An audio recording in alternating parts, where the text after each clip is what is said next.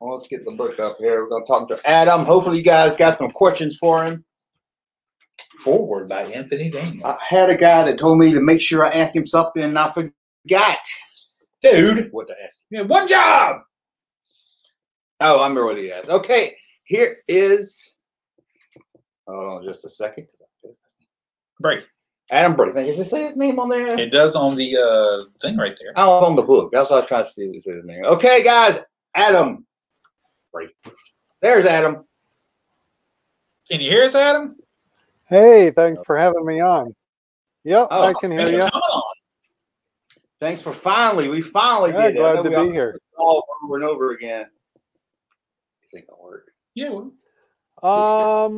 That's the second edition, but I've done like I guess about 20 Star Wars and Marvel books. Wow. Dang. Marvel, okay.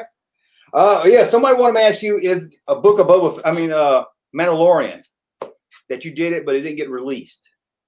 Or is he just pulling my leg?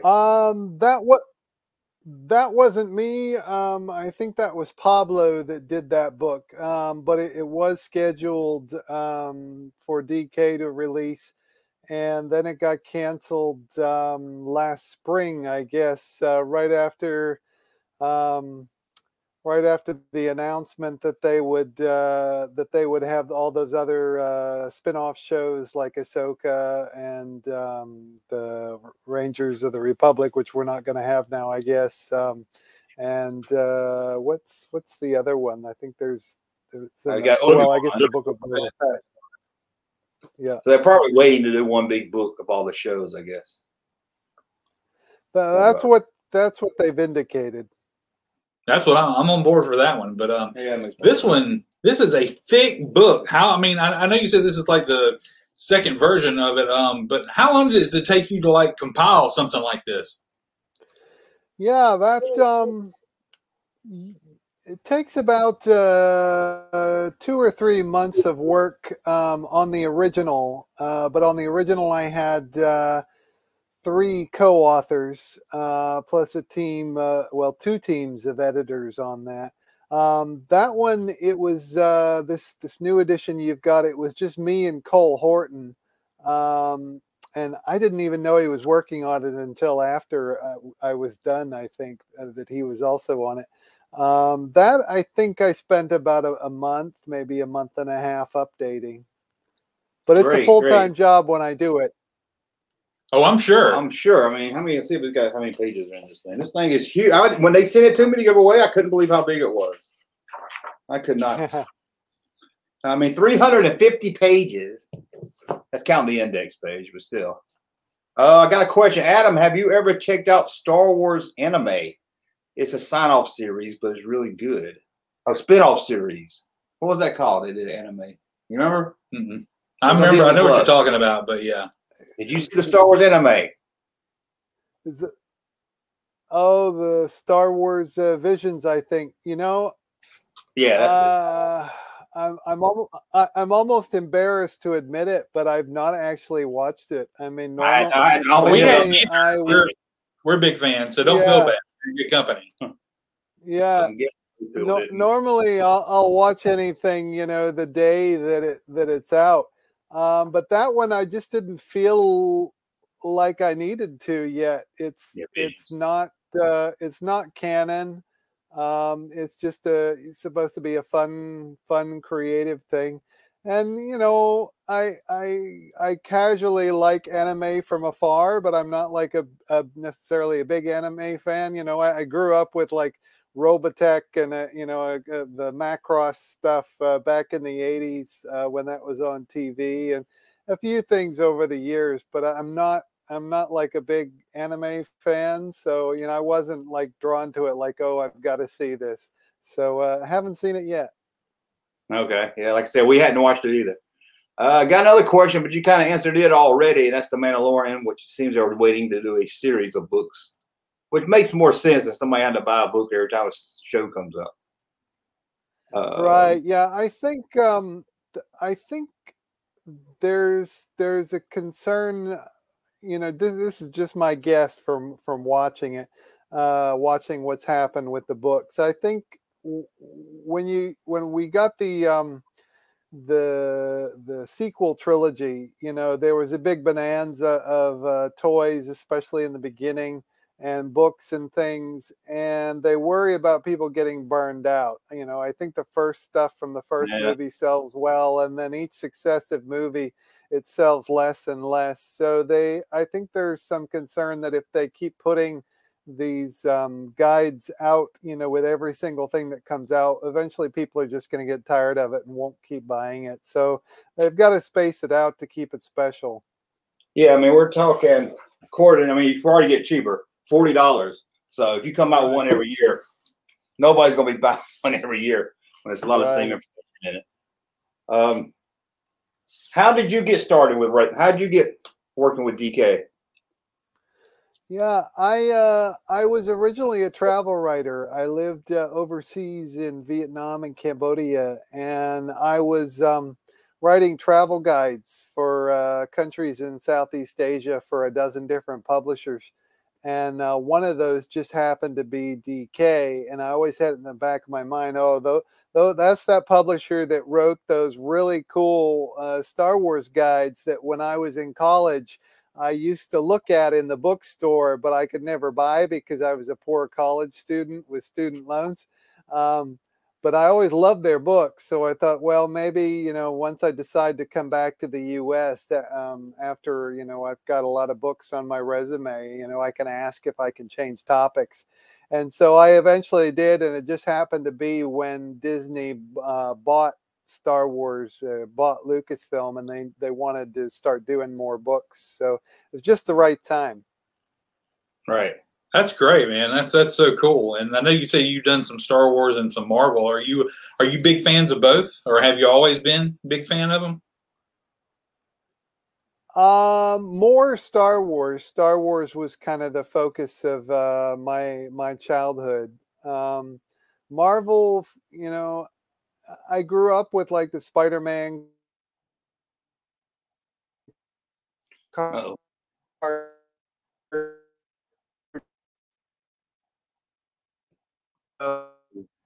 And live. Or not. Oh, there we are. Yeah, there we go. Sorry, we lost you for a little bit. I grew up with the TV shows, but it wasn't really. Okay, I've got you. Yeah, it was the MCU that really got me hooked into Marvel. So I'm kind of it's kind of a late addition to my interests.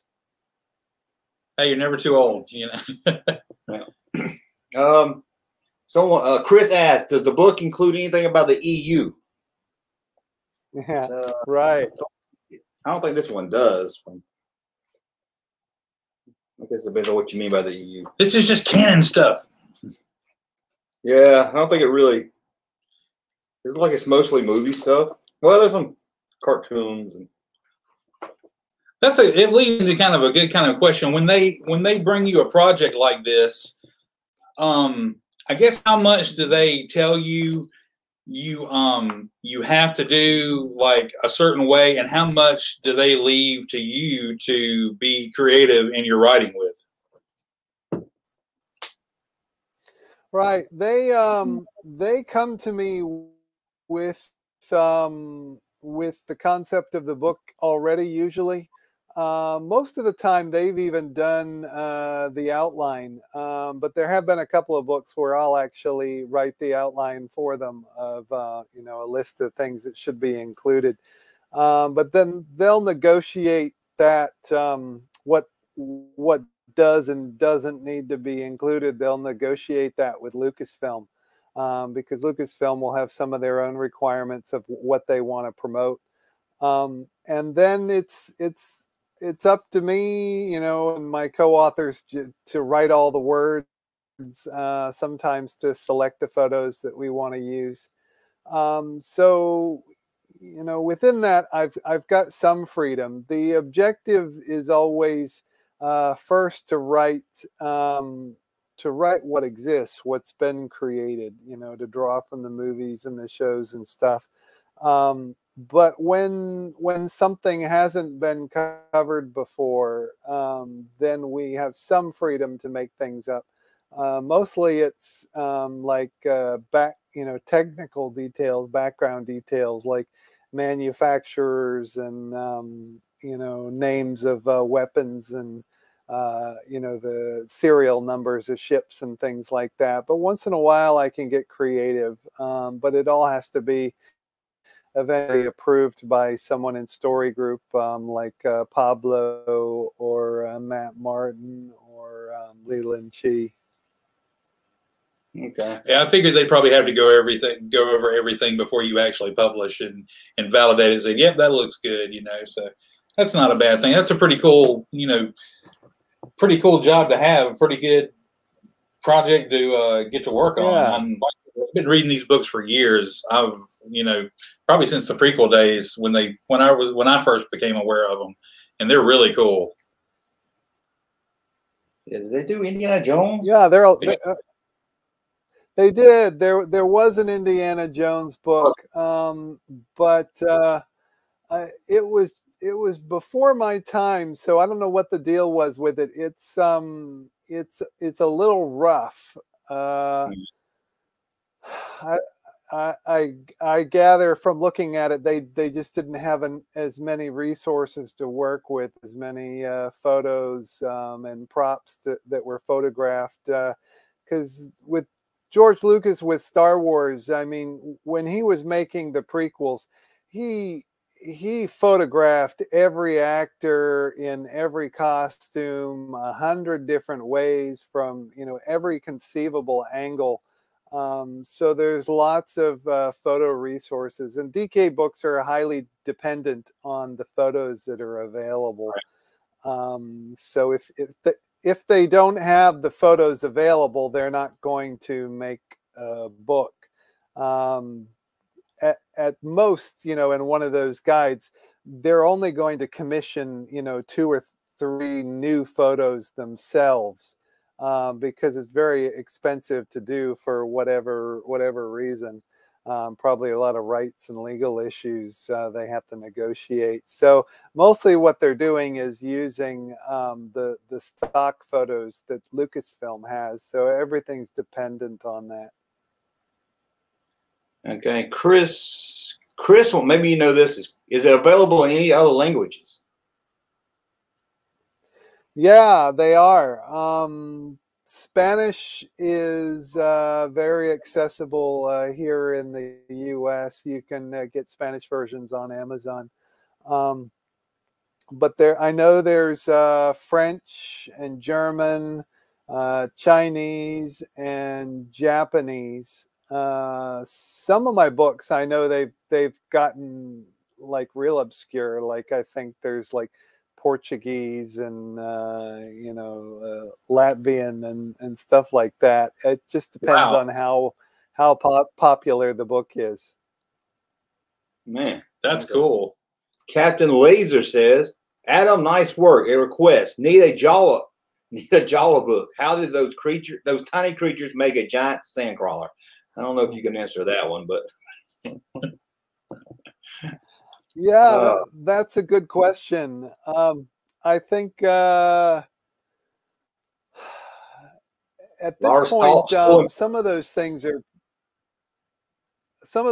are probably off limits for a writer like me as far as making up new backstories for.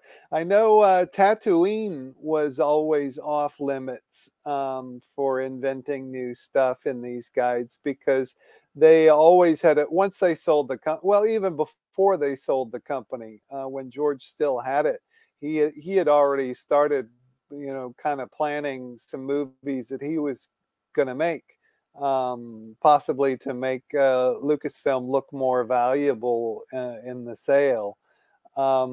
So Tatooine was always off limits because there was always plans to make things like the Book of Boba Fett and Kenobi, or Boba Fett in other story forms. So yeah, where they know they've got plans, they limit making stuff up. But I'm hopeful we'll see, a Jawa movie. I've always thought Jawas would be a great character set for something like Pixar to work with, you know, in cooperation with Lucasfilm. The minions of the Star Wars universe.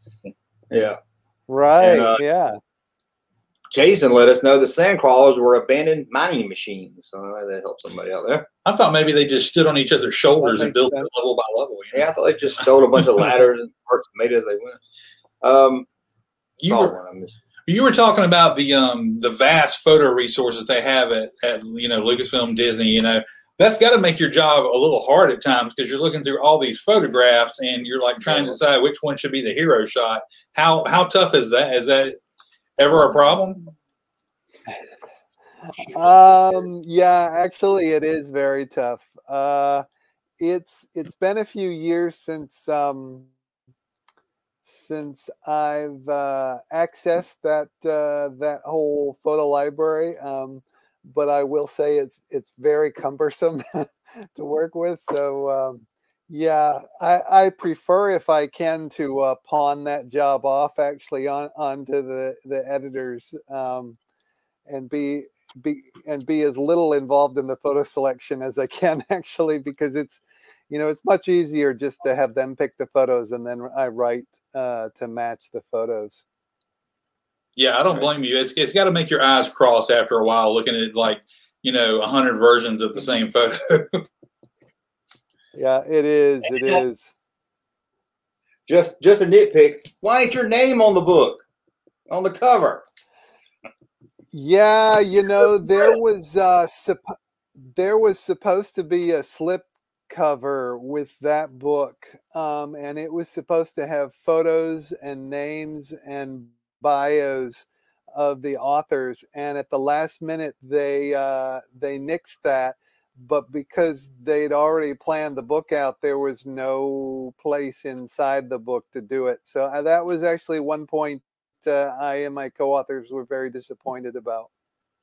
I'm sure, yeah. I mean, you are on page 3. Very nice, yeah. Let's hold you are on page right here. Right. So at least Adam Bray, right, yeah. On there. That's gotta, you know, it's gotta feel good, you know. But really, yeah, you should be on the cover. Alphabetical privilege. Yeah, okay, there we go. But really, you should be on the cover. I'm somewhere. I mean, all that work y'all put into it. Rise of Skywalker. Did you get spoiler material? Did you know the whole story? Everybody else? No, unfortunately. I'm trying to think how that was timed. No,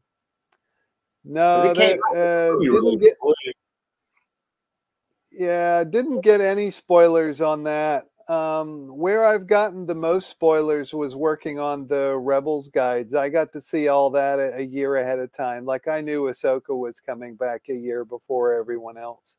Cool. So you kept your mouth shut. Rebels, yeah. You can do that. They just give you better and better projects. So. Yeah. Right. Yeah. I think I got some advance info on that other animated show. What's that one that takes place during the sequel trilogy, the more recent animated show? Is that one? Resistance? Yeah, Resistance, yeah. And in my Stormtroopers book for another publisher, that I did get very little advanced info on the Last Jedi, but not a lot.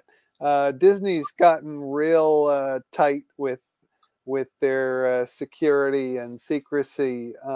It's a lot different than it was in the early days when they first took over, and it still ran like the old Lucasfilm did. Right. Now they're much tighter about keeping things under wraps and not sharing advanced stuff with the authors. No, I'm sure. Yeah. Right. Have you been watching Book of Boba Fett? I have, yeah. Have you been enjoying it? I have. For the most part, I've enjoyed it. I like it. there are a lot of really cool elements. You know, I love seeing the Hutts on screen, and I think they did a great job with the Wookiee. And there's things here and there that are really cool. I will say, you know, it's a bit of a mix for me though. With the Mandalorian, you know, I was really hardcore into that, and really, you know, really loved all of it. Well, not entirely all of it. There were one or two slow episodes that first season. But I've gone back and watched The Mandalorian, and it still excites me, you know, the same way it did when I first saw it. But I will say the Book of Boba Fett, it's more slow. I'd like them to pick up the pace a little bit. You know, George Lucas, his mantra was faster and more intense, and I think they would benefit from adopting that mantra with Boba Fett, you know. And there's some things where the tone is it's not whole episodes. It's just like a scene here or there where the tone is not quite right to me. But overall, I really enjoy it. Cool. We won't even bring up the speeder bikes. I think that's the one thing we can all agree on is the pacing. Yeah, we need a little bit of a jump, of a little jolt of something. But it's hard to watch. Sometimes it's hard to watch stuff because your writing brain, you know, you're watching them like, I probably would have done that different or something like that, or you know. But and then I remind him sometimes. I'm like, I turned it off and went to my kid brain, and I enjoyed it a lot more, you know. But there's definitely some moments like that we've experienced too. Yeah. It does help, I think, to watch Star Wars with kids. I know, you know, I enjoyed like the Force Awakens. You know, I loved it when it first came out, and I saw it like 5 times in the theater. But you know, as the first year went on, you know, and the more movies came out and more years passed, the excitement settled a bit. You know, and I could be more critical of it because I had time to digest it. But then I saw it again with some kids in my family, and I saw it through their eyes for the first time, and then I had that same excitement back as the first time I saw it. So I think that's important with Star Wars, to remember that it is for kids. It should be for kids if they're doing it right. And to see it through their eyes. Absolutely. That's why I make fun of Solo, but I took my son to see it, and him and his friends loved it. And I was like, I love watching them watch it, so that makes me like it a lot more. Right. Yeah. We got Lucky says, Adam, is there any other series you would like to do a book over? I would do anything I can get. But yeah, I'd love to do something for the Mandalorian. You know, I love Marvel Studios as well, you know, so I'd love to do, you know, I love it all. Marvel Studios, I really liked, you know, the What Ifs. I think the best two were the What If series and the WandaVision. So I'd love to do something with that. Yeah, it's all good to me. You know, a Lord of the Rings, you know, I'd love to do something with that. Avatar, if they can ever get a movie out in the theater. I'd love to do something for Farscape, the Jim Henson series. I know they had hoped to reboot that series some way, with especially now with streaming. So if they could kick that off again, I'd love to be involved with a Jim Henson project. Yeah, that would be very cool. Yeah, we need one of these for MCU. We need like this thick and full of big, awesome pictures. They don't have one. I don't think they have one. They don't have one. I agree. No, we've got a did a visual guide, but there's not an encyclopedia for the MCU. I know it's been in discussion. I don't know whether DK is going to do one, but I think I've heard whispers that Marvel Studios wants one, but nothing has materialized yet. It's definitely long overdue, because I mean, as much as I love looking at this, I would love to look at the Marvel cinematic stuff the way that we get to look at the Star Wars stuff. You could do a book on Iron Man armors alone. Definitely. Okay, I think we got one more question for you, then we'll let you get out of here. I want to keep you all night. But Adam, would you be able to visit any of the sets references and research for research purposes? I was not, and it's a pity because I'd love to. But I have had access. I have had access to things kind of after the fact. I've been to Lucasfilm and had a tour there. I've seen what they've got up around the office. Of course, I've been to all the celebrations in San Diego Comic-Con, so I've seen whatever displays they've done there for the various conventions. George Lucas, he's done several traveling exhibits. So we had the Star Wars costumes here a couple years ago in Michigan, so I got to see those. Not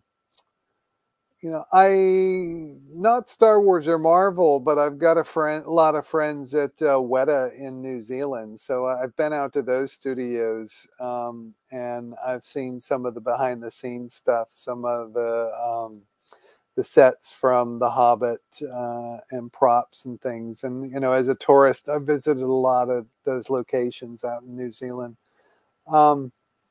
With Rebels, because I did get a lot of advanced info for that series a year early. I got to watch the shows, read the scripts, see a lot of their outlines for the series a year in advance. So that kind of thing, but never been to a Star Wars set.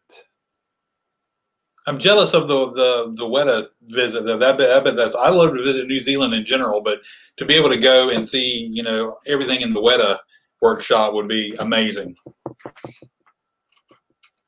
Yeah, it was amazing. I'd say it was a once in a lifetime thing, but most people don't get to do that. So it was a rare privilege. I think they at least need to send you a couple tickets to Galaxy's Edge and let you, go walk around there and experience that. If they don't let you on the sets, I agree. Actually, it was when they did the grand opening. I fully admit I was a little bit jealous because I had a lot of friends and colleagues that apparently got free tickets. Maybe even some got some plane tickets. I don't know. But I never got that invite, which was really weird because I actually wrote sections for Galaxy's Edge in that book. Oh my gosh! I didn't get invited, so Disney just completely overlooked me. Well, you keep working hard. You keep pumping out this great work, and I'm sure you will be rewarded. They're gonna notice, and they're gonna get you your just due, man. Well, thank you. Okay, we're giving it away on Twitter or Facebook. So if you follow me on Twitter, it's That Junkman, or just That Junkman over on Facebook. You can find me on Facebook. Links in the description of all the videos. So we're gonna give it away probably starting tomorrow. I'll start doing something to give it away. Sadly, I only have one, so we're gonna give this one away here. But Adam, I want to thank you for coming on, and maybe we can do this again. I hope. Yeah, thank you. It's been fun. Yeah, and I'm glad we finally, I know I kept pushing you off, so I'm glad we finally found time. No problem. Yeah, glad to be here. Okay, we'll talk. Thanks again. Thanks, Adam. Good talking to you. All right. Yep. Thanks. Have a good weekend. Oh, you too. Hey, Junkman channel popping though. Thank you, sir, for that unsolicited testimony.